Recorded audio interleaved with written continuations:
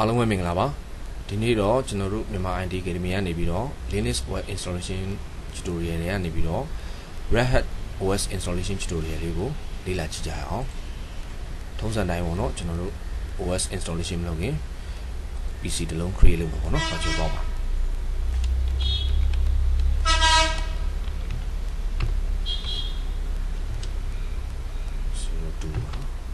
ကဲဒါဆိုရင် Red Hat ကို 64-bit OS ပဲ installation လုပ်မယ် RAM ကိုတော့ထုံးစံတိုင်းကျွန်တော်တို့ tutorial လေးတော်တော်လေးဖြစ်တော့ 4K လောက်ပေးလိုက်ပါတော့ RAM 4K ဆိုတော့ကိုယ်မှာတကယ်လို့ RAM များရင်များသလိုကိုယ့်ရဲ့ PC တွေက RAM ကိုခွဲပေးရတာပေါ့နော်ကျွန်တော်ဒီမှာကျွန်တော် PC မှာ 8K ရှိတဲ့အတွက်ပေါ့နော်ကျွန်တော်ဒါ 4K လောက်ခွဲပေးလို့ရပါပေါ့နော်ကိုယ်မှာ RAM 4K ပဲရှိတယ်ဆိုတော့ကျွန်တော်တို့2K လောက်ပေါ့နော်တခါကျရင် 2K အဆင်မပြေရင်လည်း2K အဆင်မပြေရင်လည်း1900 MB လုံးနဲ့တင်နေအဆင်ပြေပါပေါ့နော်ကျွန်တော် next ကိုတောင်းမယ် create head disk ပေါ့နော်VHD ရွေးမယ် dynamically ပဲရွေးမယ်ကျွန်တော် head disk size ကိုတော့ 40K ပေါ့နော်ပြီးရင် head disk image ကိုတော့ထုံးစံတိုင်းကျွန်တော်တို့ကိုယ့်ရဲ့တိကျတင်ထားတဲ့ D ဖြစ်ဖြစ် E ဖြစ်ဖြစ်ပေါ့နော်အဆင်ပြေတဲ့နေရာမှာတော့တင်ပြီပေါ့နော်အဲကျွန်တော်တို့ save file ပြီးရင် create ပေါ့ကဲအဲ့ဒါပြီးရင်တော့ installation လုပ်ဖို့တော့သူရဲ့ CD ကိုထည့်ပါနော်ကျွန်တော် Red Hat OS ကိုတော့ရှိလိုက်မယ်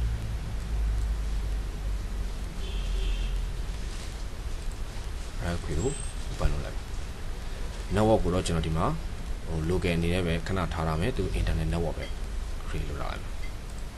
ကဲအဲ့ဒါအစင်းနေဖြစ်တော့ start ဆိုပြီးတော့စပြီး installation လုပ်ရမယ်ကဲဒါဆိုရင် install upgrade တယ်နော်ဒီကျွန်တော်တို့ install upgrade ဆို item ကိုယူလိုက်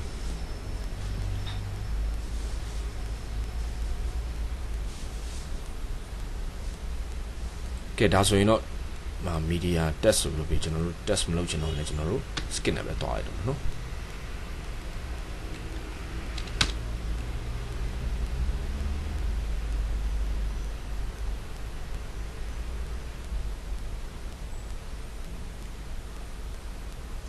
Red installation လုပ်ဖို့အတွက်ဒီမှာကျွန်တော် next ကိုယူမယ်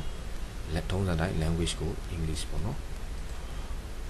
English United States basic storage ရှိတယ် specialized configuration ရှိတယ်ပေါ့နော်ကျွန်တော်တို့ကတော့ဒီမှာဟိုထုံးစံတိုင်းတော့ဟိုစပြီးလေ့လာမယ်လို့တော့ basic storage device နဲ့ပဲကျွန်တော်ပြပြပါမယ်အဲဆိုရင်ဒီမှာ ignore all လို့ဆိုတာ reanalyze ကိုယူလိုက်မယ်ဒါကတော့သူ့ရဲ့ name လေးပေးဖို့ပေါ့နော်ဒီ host name ဆိုတော့ mit.com ပဲပေးလိုက် next ကိုတော့မယ်မြေပုံလေးမှာကျွန်တော်တို့မြန်မာနိုင်ငံရဲ့ rank ကိုဒီမှာရှိတယ် rank ကိုယူမယ်next ကိုတော့မယ်ဒါကတော့ root bus ပေါ့နော်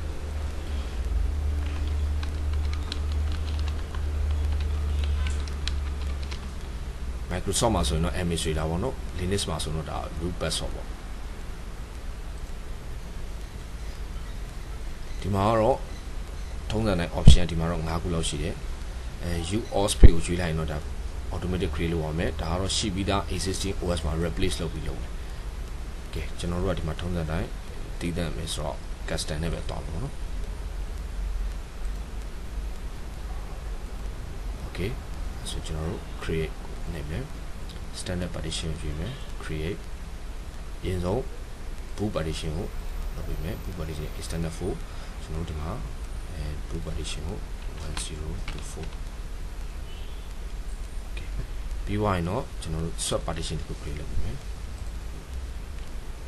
create ကိုတောင်းမယ်တော့ဒီမှာ external phone နေရာမှာကျွန်တော် swap ကိုယူမယ်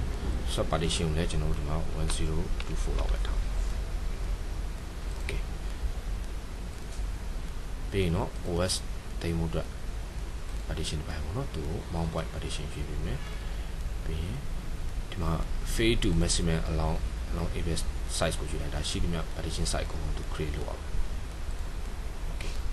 အကုန်လုံးပြီးပြီဆိုတော့ကျွန်တော်တို့ install လုပ်မယ့်ဟာကိုယူပြီးတော့ next ကိုတော့မယ်အကုန်လုံး format ချမှာလားပေါ့ format ပေါ့right on storage configuration disk ပေါ့နော်ကိုလောက်တာတဲ့ဟာကို right change to disk ပေါ့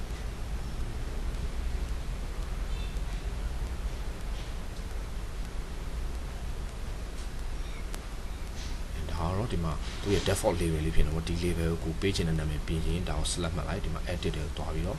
ကိုပေးချင်တဲ့နာမည်ပေါ့နော်ဒီလေး RBT HD red hat ပြလိုက်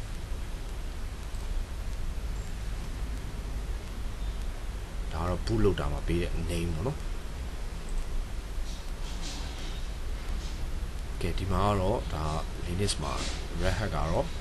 ကိုဒီမှာဆိုရင် basic server ဆိုရင် basic server ရှိတယ် database server ရှိတယ် web server နဲ့သုံးပါလား virtual host နဲ့သုံးပါလားဒီမှာကျွန်တော်တို့ကအဲ့ဒီမသုံးဘူးပုံမှန်တိုင်းမဲ့ဟို desktop ကိုစားလို့ပဲကျွန်တော်တို့ရှိလိုက်တော့ဒီမှာ customize လုပ်ချင်တယ်လုပ်ရရတယ်ကျွန်တော်တို့မလုပ်တော့ဘူးဒါပေမဲ့ customize later ပဲသွားပြီးတော့ next နဲ့ပဲသွားရတော့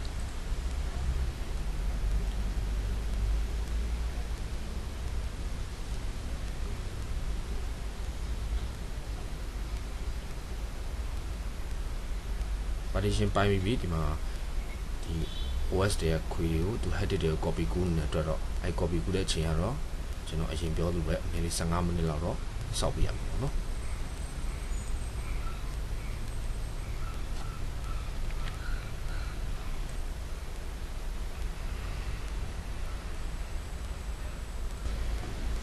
ကဲဒါဆိုရင်တော့ဒီမှာ installation complete ဖြစ်သွားတဲ့အတွက်ကျွန်တော်တို့ reboot ချအောင်ပေါ့နော်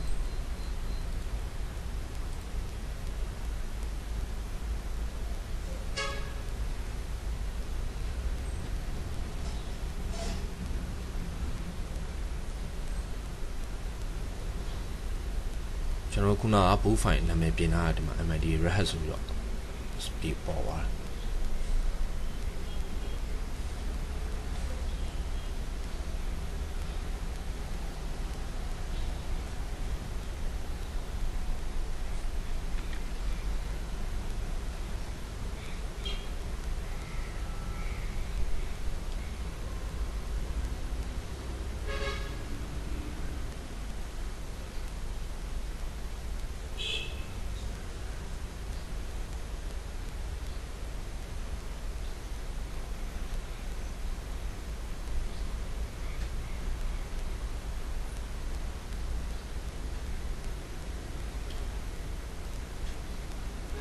ဒီမှာဆိုရင်ကျွန်တော်တို့ welcome screen ပေါ်လာတယ်ပြီးရင် forward ကိုသွားမယ်license increment လုပ်မှာလားပေါ့နော်ကျွန်တော်တို့ license increment ပြီးရင် forward ကိုသွားမယ်ဒါ software update တွေပါထပ်လုပ်မှာကျွန်တော် forward ကိုပဲလုပ်လိုက်မယ်ဒါ register တွေပါလုပ်မှာပေါ့နော် software update တွေကျွန်တော်တို့မှာတော့ forward ကိုပဲသွားမယ်ဒါဆိုရင်ခုနကတော့ root password ပြတာဒါကတော့ taman user password ပေါ့နော်administrator မဟုတ်ဘူးတဲ့သူပြောတာ net administrator ဒါကျွန်တော်တို့ user တခုလောက်ခဲ့တယ်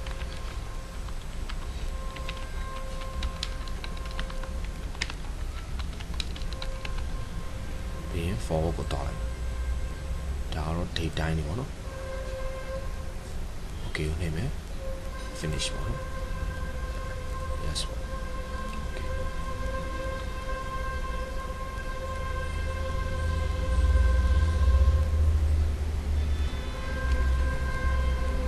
ကဲဒါဆိုရင်ကျွန်တော်တို့ခုနက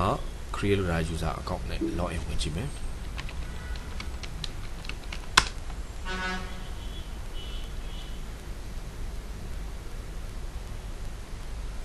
ကျွန်တော် internet သုံးဖို့အတွက်နောက်ကို bridge adapter တွားယူပေးလိုက်မယ်ခုန internet ထားတဲ့အတွက် setting နဲ့တွားမယ် network တွေတွားမယ်ကျွန်တော် bridge adapter ယူပေးလိုက်မယ်ကျွန်တော်ကဒီမှာ cable နဲ့သုံးတာအတွက်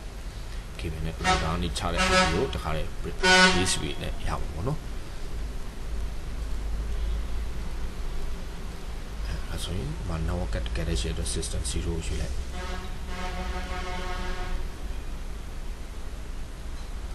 ဒါဆိုရင်ကျွန်တော် browser ဖွင့်ကြည့်လိုက်မယ်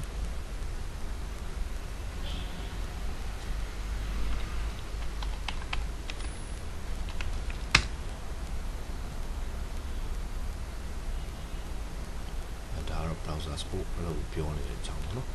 ကျွန်တော်ထုံးလိုက်တယ်ကျွန်တော် blog ကိုတွားကြည့်လိုက်